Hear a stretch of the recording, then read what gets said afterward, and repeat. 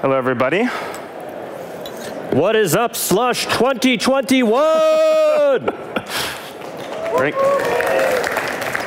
And that's Houston energy right there. Houston energy, yeah. Different kind of energy there, yeah. So Sean, this has been a pretty big year for you and Solugen. Earlier this year, raised $350 million at a $1.8 billion valuation. Crossed a $100 million annual revenue run rate. And coolest of all, brought online the world's very first carbon negative chemicals factory. Yes. All very cool, but I actually want to start with the very beginning. I want to go way back. So the spark of the idea for Solugen, a carbon negative chemicals company, actually came from cancer research. Yes. How did that happen? Yeah, so my co-founder, Gaurav Chakrabarty, he was an MD, PhD researcher at UT Southwestern. He was best friends with my wife at the time, or well, she was my girlfriend then. But I would fly down to Dallas for 1 week every month, and him and I would just talk over poker games, because like I was focused on, I do very traditional chemical engineering. I'm kind of the dinosaur over here. Fischer-Tropsch, methane steam reforming, all the really good stuff. And I used to use enzymes when I worked in a pharma company. They were very expensive. And he had discovered this enzyme within a pancreatic cancer cell that had these really novel properties. And I'm kind of the biotech skeptic. So I was like, well, that's really neat, but like they're very expensive, like it's hard to produce. And so we were essentially just talking over several years about, well, what if enzymes became cheaper? What if you could engineer them more readily? Like, how could that affect the chemicals industry, and how could you integrate that into the chemicals industry? So he discovered through his cancer research that these cells overexpressed hydrogen peroxide, basically as a defense mechanism for the cancer. Exactly. And he thought, hey, Sean, it'd be cool if we use that mechanism to make industrial chemicals. And you said, that's an awful idea that will never work. That's terrible. I said, okay. I mean, you can kind of draw, I'm a big fan of this thing called techno-economics, right? Math is free. Rather than stepping foot in the lab, can we build a chemical plant on paper? What are all the inputs? What are the outputs? What's the cost structure? And my perception of enzymes at the time was they're just going to be too expensive. Yep. And you saw with Francis Arnold's Nobel Prize in 2018 around directed evolution that the leaps and bounds within synthetic biology, the rest of the chemicals industry, myself included at the time, right, was wholly unaware of, well, what are those implications if you were to integrate it? So you express the skepticism, he keeps on it, you start to think, oh, maybe there actually is an idea here. How did you go from that sort of skepticism, but maybe, to actually validating if there was something there? So when you draw it out on paper, you could essentially map to a research program. You could say, well, if we could achieve this price, if we could achieve this catalyst performance, if we could build a reactor that did these things, then it would work. Then you'd be able to sell something at a better price relative to the incumbent and a lower carbon footprint. And so because it was like there's now a tenable path to get there, I was like, there could be something here. So the very first step was literally an Excel spreadsheet. That laid out all the assumptions. What would the world need to look like if this worked? And then you said, are those assumptions reasonable? So actually the first step, him and I were drunk at a bar in Dallas, and we drew it out on, we actually have it now in our office. It's like, you look at it now, you're like, I guess that made sense when we were drinking, but that was actually like literally on a napkin? Literally on a napkin. Love it. Tried to draw it out. Okay, so you draw this out, it seems like, yeah, there might be there, and now you've actually got to start to build. Yes. To see if this thing could even work. How did you go about that? So we pitched the idea to the MIT Entrepreneurship competition, and we didn't win, but we got $10,000. So then what's kind of the exciting part is, well, it's not enough money to build a chemical plant. You can't build a chemical plant for $10,000, but now you're in a pretty constrained optimization problem. What can you do with $10,000? And so for us, we got a lab in Dallas. We built this little proof of concept PVC reactor as our first investor. You're the only person that saw the very original one. And there's a huge element of luck that I think is really, really important, that something called a float spa, essentially these hot tubs. An owner saw our MIT pitch and reached out to us on Facebook and was like, oh, if you make this, we'll buy it. And this is what catalyzed Solugen. Was like, okay, well, we have this little unit. It's like, this is a proof of concept. What first customer can derive value from even this tiny little unit? and there were these float spas. And so we cash flowed this thing about $10,000 a month. Just this little PVC reactor, and I was delivering hydrogen peroxide around in my... I love this. So right now, Solugen has, how tall is the reactor? So our reactor is now over 60 feet tall. In meters, man. We're in Finland. Oh, apologies. What would that be, 20 meters? It's a big, beautiful plant. It's far larger than this stage, incredibly tall, and it can feel like, man, how am I ever going to get there, right? To this very large company that's generating all this cash flow with this very large reactor. And I think the beauty of this is that you literally started with a 2-foot tall reactor made of largely plastic parts that you bought at Home Depot. Yep. And just sort of showed that it could kind of maybe work. And then you took the product that was being made and you actually sold it to local sensory deprivation tank purveyors, right? So how did you reach those? How did you reach those people? How did you market it to them?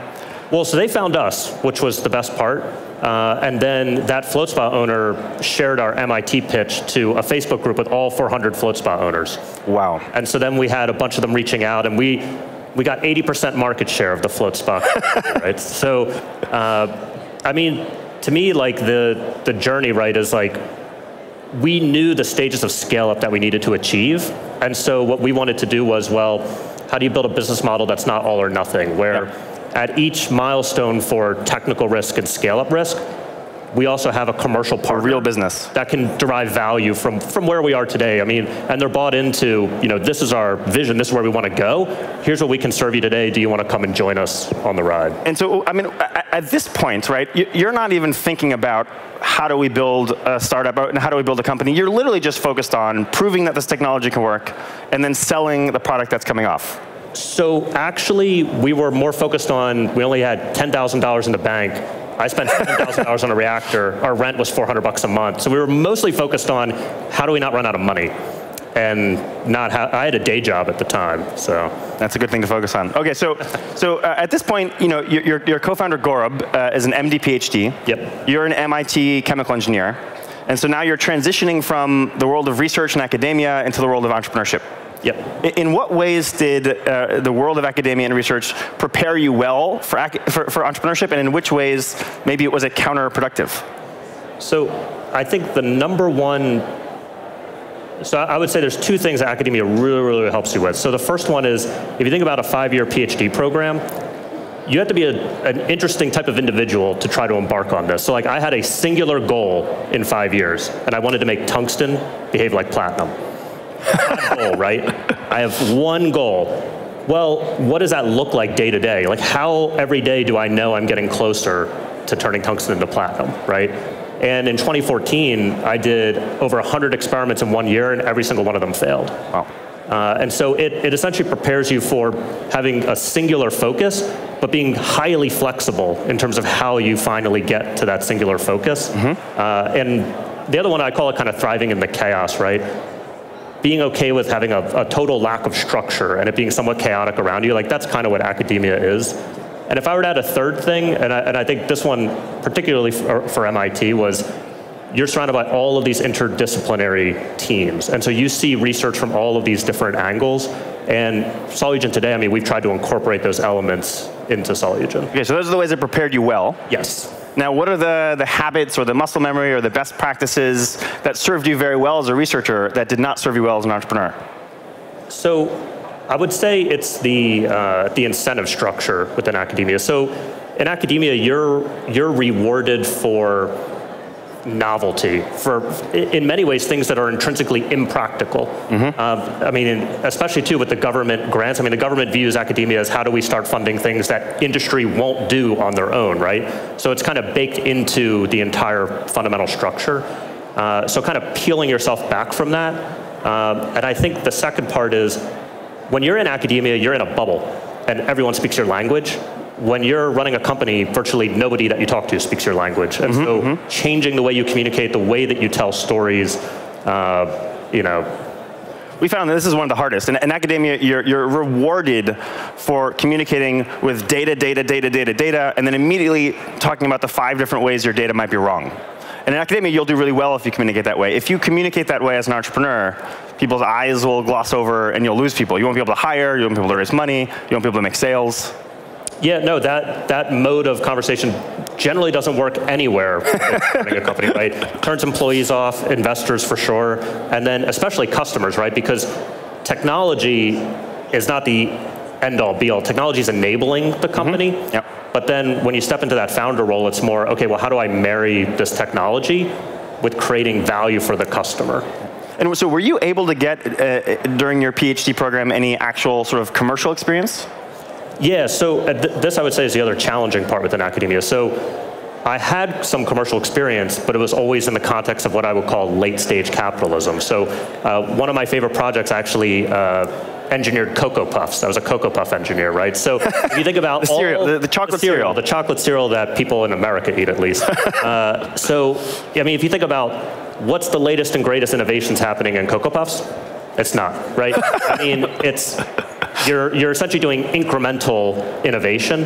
And so figure, when you're in academia, you see that really front end, crazy novelty. We're working on things that might be viable 30, 40 years out. And then in industry, you see this is a technology that's decades old, and we're just trying to incrementally improve it. So you really don't see that space in between. So for those that don't know, late-stage capitalism is a term for capitalism kind of that's lost its way, a capitalism that's not about fundamentally improving the state of the world or solving big problems, but kind of like wringing the last few drops out of a wet towel. And so Sean, literally, and you were literally working on optimizing how shiny Cocoa Puffs were. So the marketing team said that different geographies wanted different levels of shininess and glossiness. And we had like a heat and mass transfer model of moisture through a Cocoa Puff, and then I would hit them with electron beams and do something called scanning electron microscopy on Cocoa Puffs. You've got to coat them in gold to do that, right? I have a whole bag of gold Cocoa Puffs. Golden coated Cocoa Puffs. Yes. With a very expensive machine, looking at them at the microscopic level. And I remember, just a quick aside, I mean, it was one of the best things that ever happened to me in my whole life. Is I was sitting there SEMing Cocoa Puffs, and it's very hard to get instrument time on this SEM, and this researcher just burst through the door, and she was holding 2 giant blue fruit roll-ups that went all the way to the ground. She was like, we made a major breakthrough. I need the machine right now. And I was like, is this happening? Like, this is amazing. I love that. It's very funny. It's also like, it's very haunting in a way, because you have all these really brilliant people with incredible technical expertise, MIT trained, just focused on optimizing the flavor of a candy or the sheen of a cereal. I'm really glad that you did not become a career cereal optimizer, Sean. Well, but that's the thing. There's an element of academia that lends you to that, because like you can become comfortable in your research. Like, it's comfortable doing the science. It's comfortable doing the science at a late stage, capital company.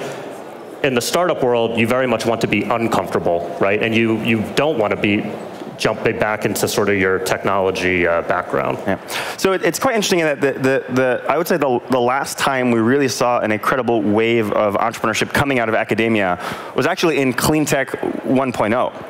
And that kind of like boom and then bust. Yep. And obviously right now there's a tremendous amount of energy around climate tech and innovation, which is fantastic, but a lot of people don't realize that we had similar levels of enthusiasm over a decade ago, and almost all of those companies failed despite billions of dollars in the space. And I know you've become a bit of a student of clean tech 1.0 to make sure that on Solugen's journey you don't repeat some of those mistakes. So how did you go about learning the lessons of the clean tech 1.0 failure, and then what are some of the sort of core lessons that you're applying to Solugen? Yeah, so I would say for transitioning from academia to entrepreneurship, especially in sort of a deep tech role, finding mechanisms to talk to people who have done it before and really understanding what went well and what went poorly. The most important thing that I think Gorb and I did as founders of Solugen, and this was right after you invested, we went through Y Combinator, and they really pushed us to be like, okay, well, from Y Combinator's perspective, like, well, what you're doing is kind of crazy, right? We're kind of out here in left field. Who are the people who have done it before and learn from them? And so we talked to the founders. You could think about companies like Kior, BioAmber, Myriad, Symix, right? And there were several themes that I... By the way, there's a reason you guys don't know those names. Yes, there's a reason, right?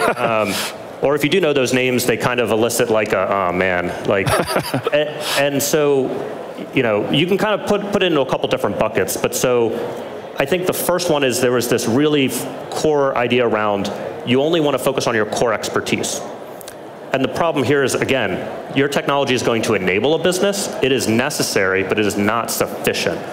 So for Solugen, it was like, well, what we don't want to do is have 30 simultaneous research programs. Like Gorb and I are good at research. You could be like, well, our core competency is research. We're only going to do research. Yep. You're not going to create value by just doing research, right? And research programs are very expensive. So that was kind of the first learning. The second technology in a vacuum won't just automatically create value in the real world. No, like that's why like Solugen is a story of luck, honestly. Like those FloatSpot owners reaching out to us, it was like hearing about their problems. Like we started making like really bizarre adjustments to our product that was like in my mind, I was like, well, I just came out of grad school and I was like, this isn't real innovation. But for the customers, it was like, well, this is super helpful, right? Yep. It's like, oh, you changed the packaging. We love this. And I'm like, great. So, and then I would say a second one, just as it relates to my specific industry around scaling up, chemicals manufacturing, materials manufacturing, it was essentially this onus or this mantra really, that we're going to hit technical milestones. We have a variety of research programs. We're going to hit technical milestones, bring in new investors for each technical milestone, and then we're going to IPO to build a commercial plant. And then suddenly, we're going to push button, get molecule, and we'll be really good at supply chain distribution and fulfilling customer orders. Like we're going to have customers after IPO. We, I guess, accidentally took an orthogonal approach to that from day one, just because we only had $10,000 of cash in the bank. Yeah, and so a lot of the early clean tech pioneers focused entirely on building capacity for their sustainable thing, spent tons of money building that capacity, IPO'd, and then said, okay, now we're going to sell it, and either realized, oh, there's no market for this, or realized, oh, there is a market for it, but oh man, there's these 3 other steps in between making it and selling it that we didn't think about that now we've got to work on. They were too front end on the value chain. Yeah. Yep. And so okay, so I like the idea of saying we want to start selling before we have the thing, but how do you do that? How do you sell before you have built the capacity? So I think what's important is to lean into a niche customer, right? There is not an investor, I don't think you invested in Solugen because you were excited about dominating the FloatSpot industry, right? That's not like, oh, this is great, but it's like, when you have a customer, even in that niche market, I think, to me, if I were to try to create a framework where somebody from academia to entrepreneurship could apply this framework, if you think about your company today and where you are, whatever you're focused on, think about that vision that you have for 5 years. What are the organizational capabilities that you need if you're going to be successful 5 years from now? And are there any of them that if you were to pull them in today and start doing them today, is there a customer that would derive value from it? Interesting. Yeah. Right? And so for us, what that was essentially supply chain. It was blending and distribution. So after our seed round, when we built the first true pilot plant, we were like, okay, well, we have our pilot plant, but our customers, they buy all sorts of different molecules. Like, can we supply them those? Can we blend our molecules into a final product that really delivers them value in the field? Because we know that if we're successful in the future, it's not that you just turn a plant on and suddenly you're buying rail cars and selling tanker trucks, right? How do we start doing that today and finding customers that really derive value? I love this framework. So the framework is basically future needed organizational competencies that might not be needed now, but are going to be needed to succeed 5 years from now, and then overlap that with a Venn diagram of solving customer needs today. Exactly. And then finding the intersection and then doing that now, such that 5 years from now, you're not kind of caught off guard with these new competencies and have to spin them up out of nowhere. Yes. Very cool. So one of the ways that you sort of pushed through distribution of the product was you actually launched your own brand of bioperoxide wipes. Yeah. What's that about? So this one, I tend to use this word sequencing a lot, right? Because at every stage of financing for the company, there's a certain sequence where it's like, here's my vision, I want to decarbonize chemicals. With the assets that I have today, with the team that I have today, with the money we have in the bank, what can we do to start solving customer problems, start building these organizational capabilities? That's essentially the highest ROIC, return on invested capital path I can take towards my vision. And so we still had a tiny little pilot plant. So if you do the quick math, it's like, well, our FloatSpot customers were saying, hey, I'd like to use this product at home. So we're like, okay, well, that's a great data point. And then the second one, it was, well, we only have this tiny plant. This would also help us expand the revenue that this small pilot plant could create. And so with essentially those two data points, we launched our own consumer cleaning brand, Ode to Clean. And you marketed this by collecting a collection of mommy blogs. Yes. And then marketing to the mommy blogs saying, hey, we have a sustainably made hydrogen peroxide wipe that you can use to clean up. Yep. Yeah. And sold out. And it sold out. Yeah, it sold out in the first in the first couple of weeks. I mean, I think this was the thing that, like, for Gaurav and I, like, we really like. We obviously love the science, right? We're technical founders, but there's a thrill to diving into the unknown, to be like, well, let's try this, right? And that to me is like, you learn that in academia, right? It's like, just go try something new and kind of fail fast mentality. And so for us, like, we really liked the cleaning brand. It turned out, I don't think we were the best brand marketers on earth, but what was fortunate for us, I mean, you know, having the brand was great, having that revenue was great. Ultimately, the brand got acquired just a couple months later, but it was that not proving just to investors our ability to execute, to take something from idea to an actual commercial physical product that you can touch, but also for our future customers. So even like our customers that have nothing to do with buying cleaning wipes, like when we were first going into, okay, well, we want to do water treatment at a larger scale, the fact that we already had a commercial product on the market, that brings customers to the table. Very cool. And it showed that you could take your product and actually put it into a product that was then sold to consumers and they were happy. You can make a thing, and this also goes back to that storytelling aspect that's so important. Talking about our technology, it's nuanced. Like it's challenging to talk about that to a customer. Showing them a product, right? Yep. Here's what we can do, and communicating, here's how this can help you. It's super important. Cool. So we talked a little bit about, at the beginning, about how exciting of a year it's been. What's next? Yeah, so I have to say, I mean, 2021 is dramatically different than even 2019. So all of our customers, all of a sudden, they all now have sustainability groups internally. And that wasn't a thing even in 2019. And then at the same time, it makes me really happy that we see all of this interest in climate tech and impact investing. And so for Solugen, to me, I think about the world in sort of three risk buckets: technical risk, scale-up risk, and commercial risk. And at this point in time, for our first core 4 molecules, we've achieved all 3 of those from a de-risking standpoint. So from a permissions perspective, what I'm really excited about doing next is the really exciting molecules. So not just using sugars as a feedstock, how do we use waste plastics as a feedstock? How do we use CO2 itself as a feedstock into our platform? And then on the molecule side, not just water treatment and ag and concrete, how do we start making really value-add materials like bioplastics? Very cool. And so give me some sense of the scale of production now, and then where the scale of production might be in 2 to 3 years' time. Yes, so now we're just shy of shipping 100 million pounds of material this year. And the scale of production for the core plant, so not the blending assets, but the core plant, is a 10,000 ton per year first commercial plant that offsets and sequesters over 30,000 tons per year of carbon dioxide equivalents. It's the first plant built in Houston without any air or wastewater emissions as well. And so for us, you know, the global supply chain crisis is obviously a crisis. It's very good for Solugen because it's onshore manufacturing in the US. And so, you know, in the next 2 to 3 years, I hope to have over 60,000 tons per year of production capacity online, with over 100,000 tons per year, essentially in late stage procurement and construction.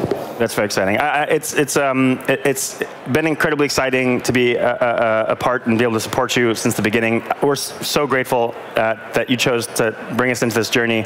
Solugen actually has an opportunity to make 90% of the molecules made in the chemicals industry, but in a completely carbon negative, completely safe way. And so any company that can sequester carbon and get a monopoly potential on a multi-trillion-dollar market, that's pretty exciting. So I'm incredibly excited for the years ahead. Yeah.